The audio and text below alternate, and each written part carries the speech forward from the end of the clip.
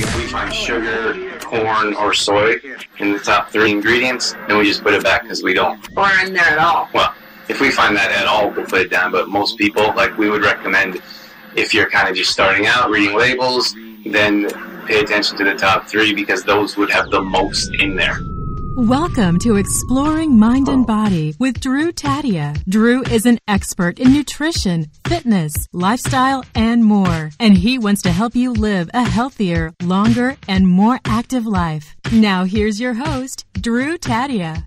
Welcome to another edition of Nationally Syndicated Exploring Mind and Body. Thank you so much for being here. Thank you for tuning in, for being a part of our True Form Life community. We're coming at you with a brand new show. We appreciate whether you're listening on terrestrial radio across the country or as a podcast around the world.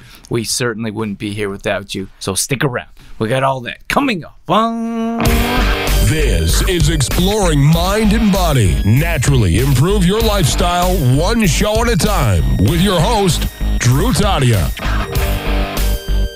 We are talking today about reading ingredients. So we wanted to jump on and talk to you guys about how to read labels or our top tips of foods to stay away from, because it's very deceiving in packaging.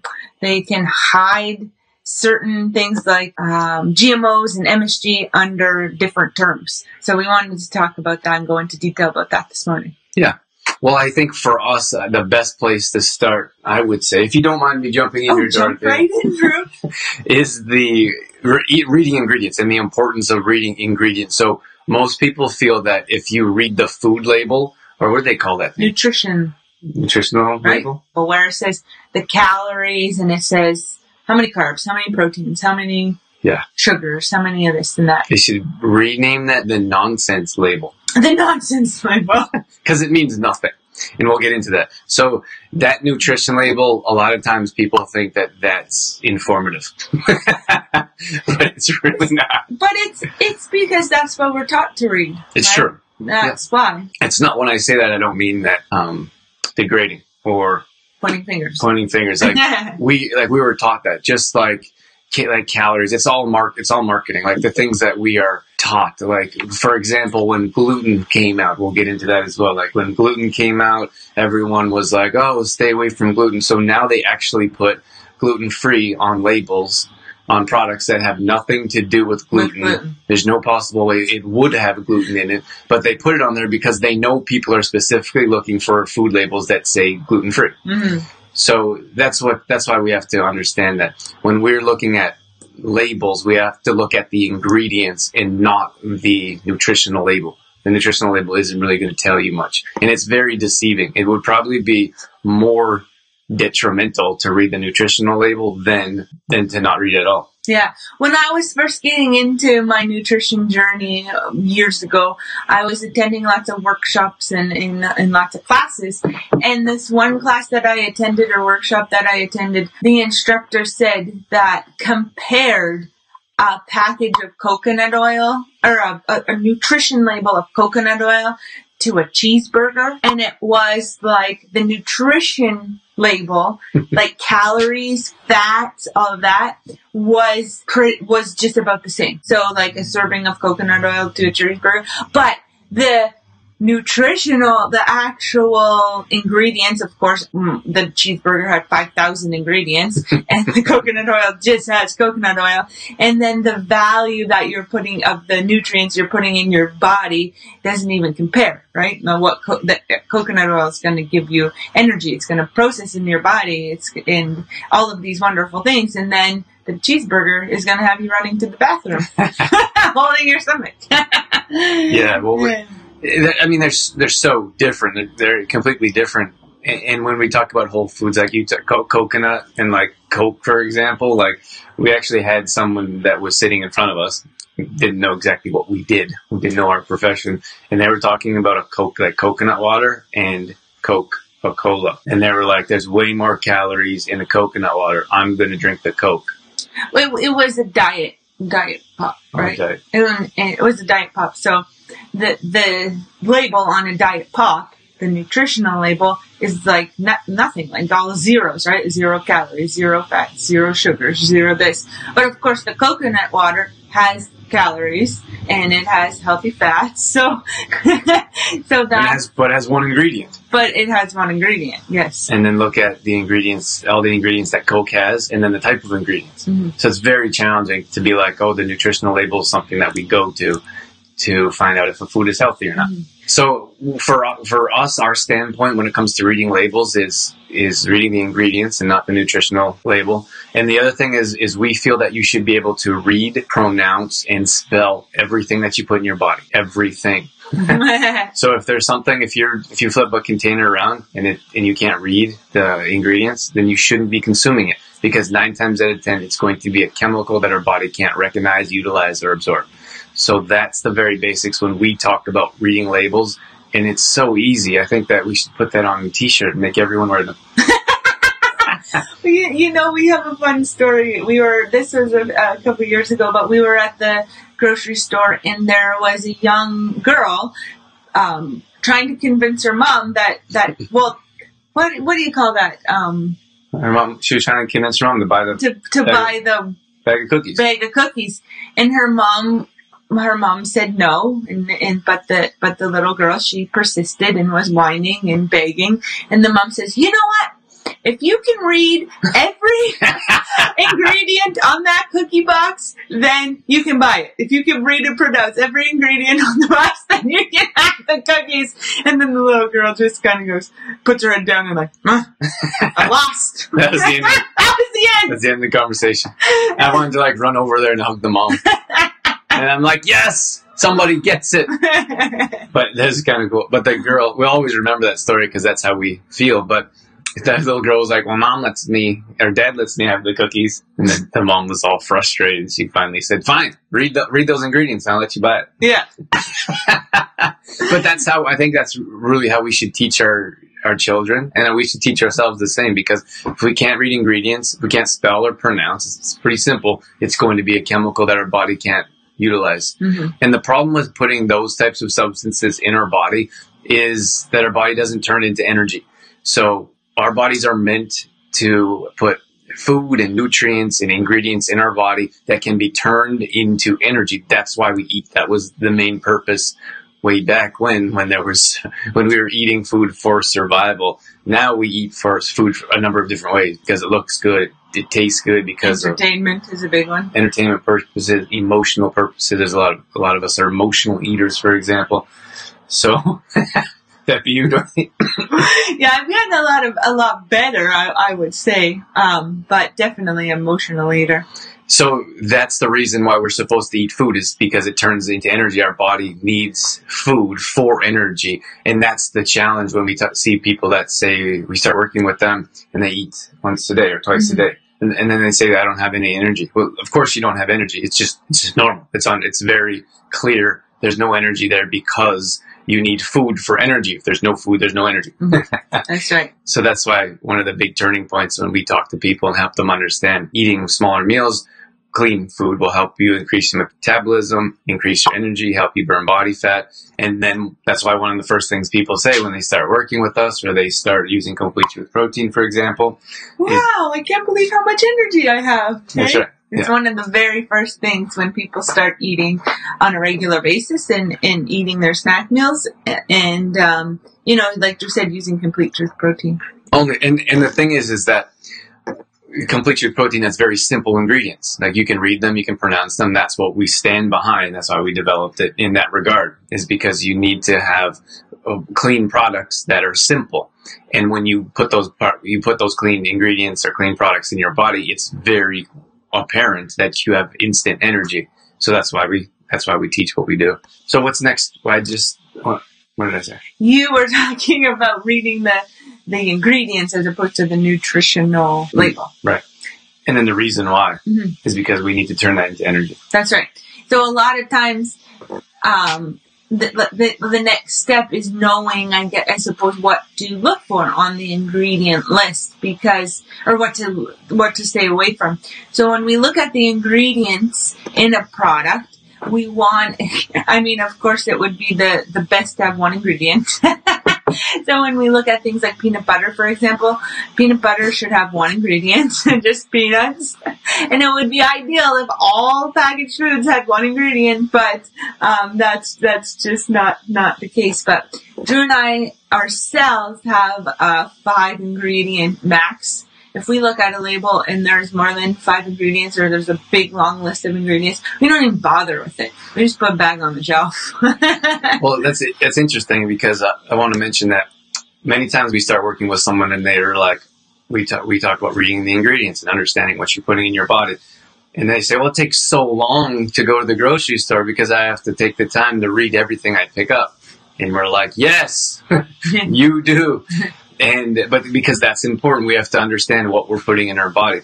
But the more you do that, the easier it gets because you start to know what name brands you're going to pick up and put in your cart. So you'll know a certain name brand and you just grab it. Like you've been doing that with dairy-free yogurt, for example. Mm-hmm. Like that's a newer type of product that we've been having here. Yes. And then so it's easy. You just go to the section, the section, you grab it, you throw it in the cart. Yeah, but it didn't start that way.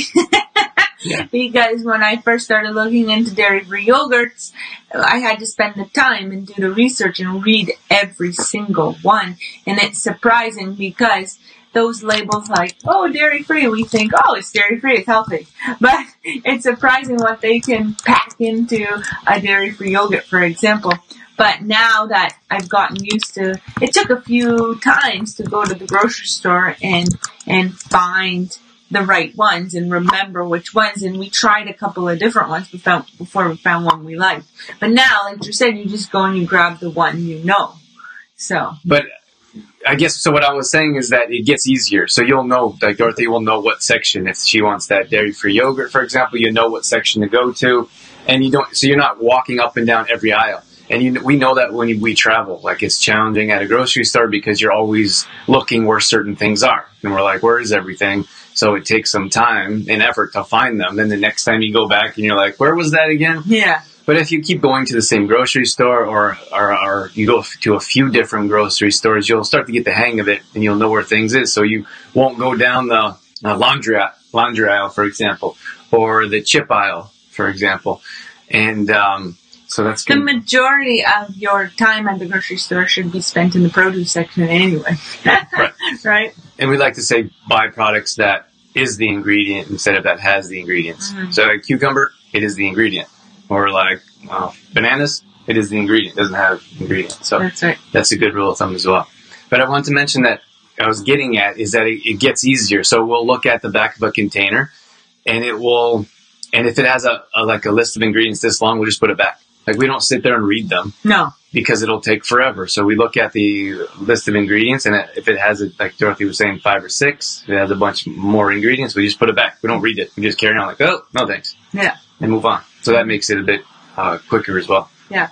And another thing that's interesting about the ingredient list is the order of the ingredients goes from what is in the package the most to the least. So, for example, whatever the first ingredient is, that is what has the most in that package. So if you're, for example, one of the things that we always look for is sugar, refined sugar and cane sugar in a product. Because we don't want to consume those low quality kinds of sugars. And a lot of times, sugar is like the first or second or third ingredient, which means that primarily it's made up of sugar because it's one of the first few ingredients. That's right. So that was wow, nothing was coming out there. Can you explain how the first ingredient has the most, then the second has the least? Mm-hmm. That's what we just talked about. No, I mean, didn't go into detail about it. So the first ingredient is the most. They're labeled in order from most to least. So if sugar is the first ingredient, then it's going to have the most. That's going to be what's the most in your product. The second ingredient has the second most, and the third ingredient is the third most. That's right. And so on. So the further it goes down the line, the less of that ingredient they have in the product. So that's why a lot of times you hear people say the top 3. Like, is sugar in the top 3? I hear that all the time. Like, if sugar's in the top 3, then you put it back. And that's the easy one for us. Like, if we find sugar, corn, or soy in the top 3, then we just put it back because we don't. Or in there at all. Well, if we find that at all, we'll put it down. But most people, like, we would recommend, if you're kind of just starting out reading labels or reading ingredients, then pay attention to the top 3 because those would have the most in there. Mm-hmm. So if you have a packaged food and the first ingredient is sugar, or the first or second ingredient has sugar, then that product you're purchasing is mainly comprised of sugar. Mm-hmm. I would say for me, it was cereal. Like, cereal aisle is like just a nightmare. And that's why we don't buy cereal anymore. We make our own because it's just a nightmare to buy your own cereal. They put sugar in it, and I don't know. Even the healthier ones, the healthier cereals have cane sugar in it. And it's like, stop putting sugar in everything.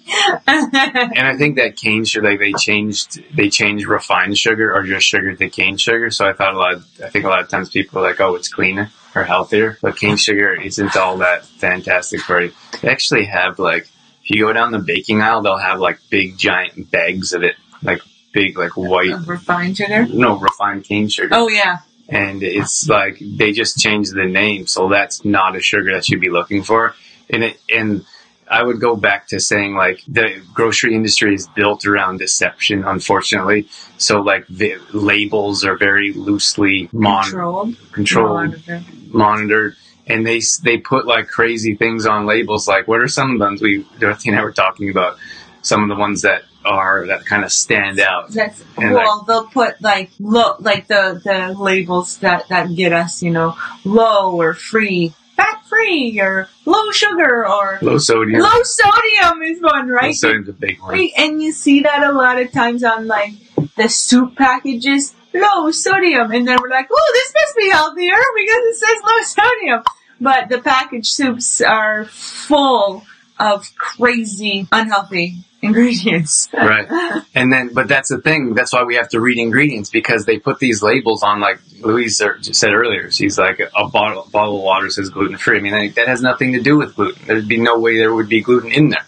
But people are just looking for these keywords. And the grocery industry knows that. They spend millions of dollars marketing with their marketing dollars to know what people are looking for. So they know that people are looking for a tag that says gluten-free, so they'll go grab that water instead of water that doesn't have that on there. A big one is all natural, right? They label all natural because it makes your brain think that, oh, it's a natural product, right? Then you look on the ingredient list and you're like, what the heck is natural about this? Oh my gosh. Remember we were looking at those cookies? There are these cookies that was like, they're called digestive cookies. Oh, yes. And I think it's a thing, but it's a name brand. Yeah, I think it's a name brand. So that's how they get around that. Like, it's a name brand. It's not a label. It's not a food label. It doesn't say improve digestion. It says digestive cookies.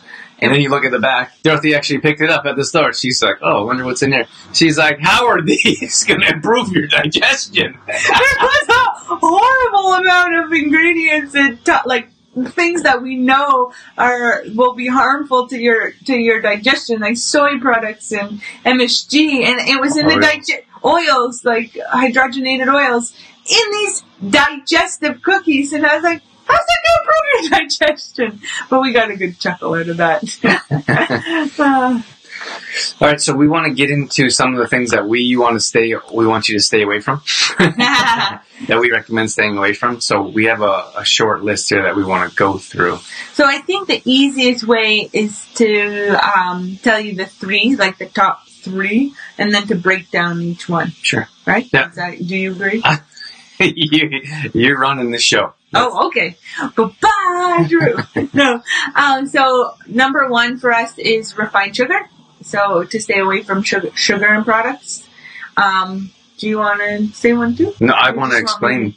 Okay. I want to explain them. Are you going to read all of them and then I'm just going to read the top three and then we'll break them down. Okay. So refined sugar, GMO, so genetically modified foods, and then MSG. And MSG has a crazy name, monosodium glutamate or something like that. So those would be our top three to stay away from. And we're going to break down each one for you so you know exactly what to look for, because it's not going to be in the ingredient list GMO or MSG. They hide these ingredients on purpose. They hide it under different names that makes it look better. So we're going to break down each one for you. That's right. So the first one is sugar. I think that's probably a no-brainer. Sugar is in everything, which is so challenging, and sugar is detrimental to our health. So it actually, we're highly addicted to sugar as a society. And if you look at like addiction, you could look at something that is a drug. And I think a lot of times when I say sugar is a drug, people are like, I am not an addict. But we are. We are as a culture, as a society, addicted to sugar. So it's true though, like if we look at a definition of a drug, we look at something that's highly addictive, detrimental to our health, and something that's very challenging to get off of. And if any of us have tried to go like sugar free for a while, we know that like we go through with sugar withdrawals. Like we have headaches, we have emotional issues, we have mood issues, and our body is like, what are you doing to me? You give me sugar every day and now I have none. So that's how we can tell that something is a drug, because these are things that happen when we get off it. These are things that happen while we're on it. So that'd be the first thing to understand, that sugar is a drug, and we need to stop putting sugar in our bodies and pay attention to more foods that have less sugar in them. Mm-hmm. And there are some sugars that are a bit less refined that we talk about with healthy baking to transition yourself away from refined sugar. But you'll want to, like the refined sugars that we're talking about are like those white sugars that you find in the baking aisle. And we talked about earlier about cane sugar. It's, I don't know how it's gotten to the point where now they're trying to disguise it, I suppose. They just changed the name. They just changed the name. Instead of putting refined sugar or sugar, they put cane sugar in packaged foods. So try not to be, I suppose, deceived by that. But there's some raw sugars like coconut sugar, for example, that would be a little less processed and might process a little differently in our bodies. So if you're looking to, a baby step getting away from sugar or weaning yourself off of sugar, that would be a little step you could take, is to find a raw sugar. And you'll know a raw sugar from refined sugar because of its color. The raw sugars are going to be brown, and then the refined sugars, of course, are white. And then the size of the sugar, because the white refined sugars are so processed, they're really fine, but the raw sugars tend to be a bit more chunky. Not like sand. They're like more granules. Mm-hmm. Yeah. But so those are like, that's something that you can do to transition. But the other thing is baking. Like that's why we talk about baking so much, and that's why Dorothy has her own show now, is because it's so important to be like, we can show you how to make healthy baking that tastes great and is healthy. So it's so challenging to explain to people like, you can have this without feeling guilty because all the ingredients are clean. But for so many years, we're used to having refined sugar, adding extra sugar into baking products. So we're like, oh, well, we know that's bad for us, so we have to stay away from it just because it's baking. Mm-hmm. And it doesn't have to be that way. You can make baking, and that's why Dorothy shows you these things. You can have baking products that taste great and don't have the sugar. So some of the things the sugars that you use instead. Well, instead of sugar, we would use honey or maple syrup. Would be our top two choices. Honey or maple syrup. You also use stevia. I'm getting more into using stevia now than I have in the past, because a while ago they're just coming up with better and better stevia, I guess, now. So I made muffins this for this week with stevia, and they turned out really, really good. So Dorothy will share that she usually shares those on her page. So yeah, I share recipes on my personal page. So go on over to my personal page, and there you'll find a bunch of recipes there. That's a good point. Sometimes we have lots of people that have been following us for a while and haven't liked our page. So if you get a chance, like our True Form page if you haven't, because then you can follow along and you'll get better notified. like Facebook pages get such a small percent of exposure.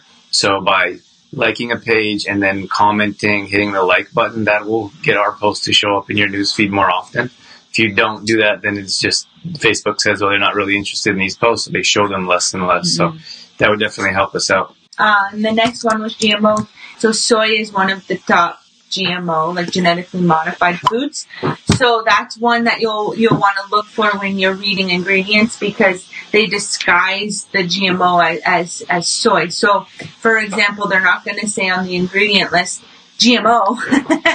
It's going to say soy, and soy lecithin is a big one. So you'll see soy lecithin in a lot of different things. And I'm not exactly sure why the soy goes in everything.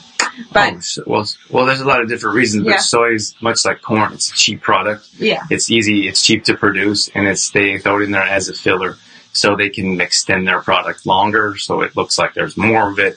It's like there's a lot of different cheap products that they throw in, but soy is a big one, so that's something that we recommend staying away from. And another one is corn. So you'll see corn in a lot of food packages, a lot of spices and powder kind of food. You'll see corn in there. So that would be another one you'd want to be like, oh, there's corn in that. Put it back, because it's disguising as GMO. That's right.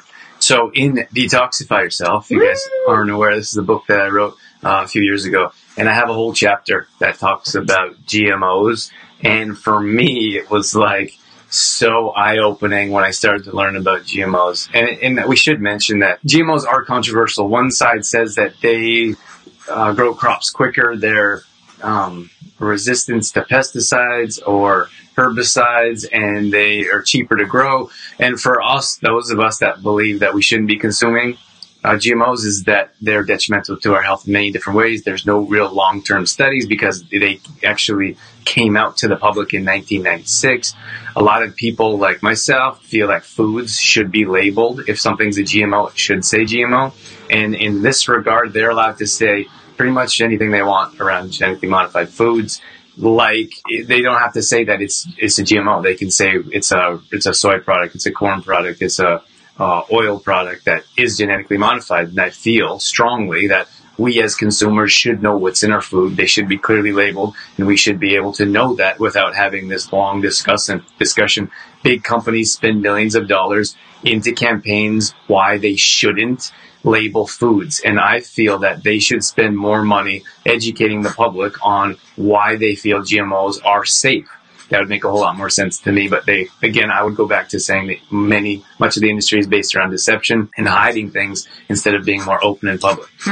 And MSG products. Maybe the question could be what's the name of MSG products? Like, they're pretty challenging to pronounce and remember and read. So that's why we go back to the beginning when we first talked about we should be able to read, pronounce, and spell all of the ingredients in the things that we're buying. So if you can't pronounce something, there's a good chance that it's going to be chemical derived from or under the umbrella of something like an MSG or GMO. So it's a pretty easy rule of thumb to remember that way. So, and if you're unsure about the MSG, you consume something with MSG, you will know, because you will be running to the bathroom quite soon after you eat MSG. All right, guys, have a wonderful day. Thank you so much for being here, and have a great day. Bye, guys.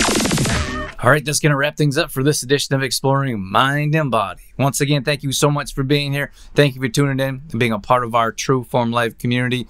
You can always find us on Facebook.com/TrueFormLife.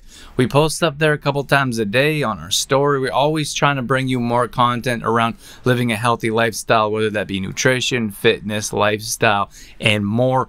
We also have free challenges that we do at least once a month. So if you follow us along there, you'll be able to join maybe a plank challenge or a squat challenge, Tabata challenge, challenge, whatever it may be. We'd love to have you join us. We're also on Instagram.com/DrewTadia. Again, we're posting up there a couple times a day along with our story, all dedicated to keeping you fit and healthy and on track. Our main website is trueformlife.com. If you want to check out some of our products, some of our services, or if you just want some great content from videos to blog posts and recipes and more, we got all that at trueformlife.com. Once again, thank you so much for being here. That's it. That's all I got. I'm out of here. As always, I'm your host, Drew Tadia, in health and fitness for a better world. Thanks for listening.